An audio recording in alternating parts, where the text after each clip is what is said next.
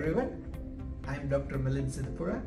I'm one of the course coordinator and also a lecturer in mechanical engineering at Engineering Institute of Technology, and I'm actually based in Perth in Australia, and I'm quite passionate about mechanical engineering subject areas, a lot of subject areas including hydraulics and pneumatics. So today I'm actually gonna demonstrate a hydraulic rig today. It's an oil hydraulics rig, and that rig can actually perform basic operations. Now, hydraulics have a lot of applications in the industry.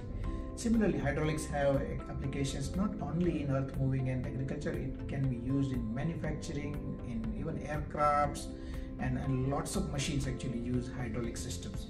So what I'm gonna show you today is a hydraulics rig, which is here. But this is a very specific rig which is actually quite useful for students and even instructors to understand the basic of hydraulic system. So I'm gonna show you first of all, step by step, all the parts, the components, then how they are connected, and finally how does it work. Okay, so starting with the very first component here, we have a hydraulic tank or reservoir. The tank has hydraulic oil in it, and here you can see it's not very much visible, but it's a strainer, a filter at the bottom, and it actually filters all the oil before going into the system. So when oil actually goes through this line, it goes into a hydraulic pump. This is a pump which is driven by an electric motor. So when electric motor turned on, this oil goes into the pump, and pump then circulates the oil into the system. From the pump, as you can see, the oil goes to a throttle valve, which is more like a junction valve in the middle, and it can actually throttle oil. You can change pressure of the system, and from that throttle valve the oil goes into a gauge, which is a pressure gauge. So the pressure gauge has pressure showing in megapascal and also in psi, which is in red, and the system would work at a certain pressure only. Below certain pressure, the hydraulic system has a lot of inertia. It might not operate if the pressure of the system is very low, which you will see. And from that particular gauge, the oil goes straight into a direction control valve. So it has got 4 ports, and those 4 ports are connected in 3 different ways. So that's depicted in a symbol here, which is not very much visible, but with the manual hand lever here, you can actually control the flow either on one side of the cylinder or the other side of the cylinder. And let me explain you that one. So oil goes from this DCV or direction control valve straight into the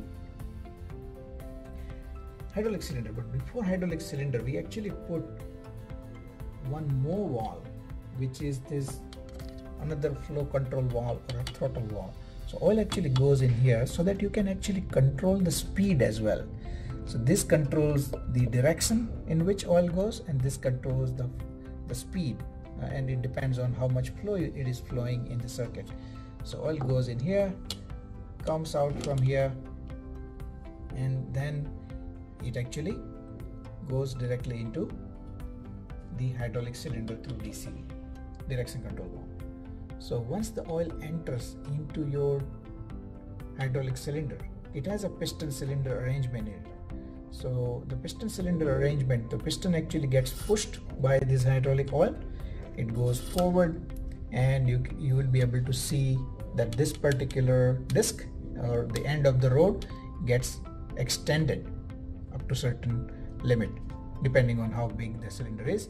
And when I actually turn this manual handle lever in the opposite direction, it actually flows in an opposite direction, and oil goes into the other end, opposite end of the hydraulic cylinder, and it would basically retract the rod back into the double acting hydraulic cylinder.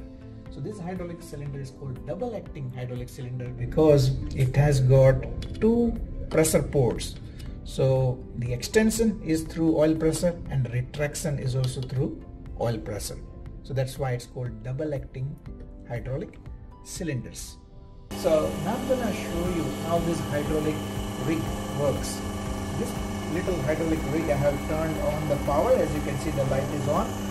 The electric motor has turned on and pump has started circulating oil into the rig, and oil is going from here and returning from here back into the tank. Now everything is connected, and as you can see, the pressure can be adjusted in this pressure gauge with this one. So if you keep it less than very low pressure, it might not work. So I'm setting it to at least 0.8 megapascal, which is over 120 something megapascal. So once that's turned it into at a limit of 0.8 megapascal, and all of this was provide enough flow, now you should be able to see how does it work. So on this direction control valve, I told you, right, that this changes the direction in which oil goes into this hydraulic cylinder. So if I twist it towards left hand side, you will be able to see this piston going left to right. It means it will extend in that direction. So let's see. So it has fully extended when I tilted this lever towards left. If I tilt the lever towards right, it would retract from right to left. Let's see it.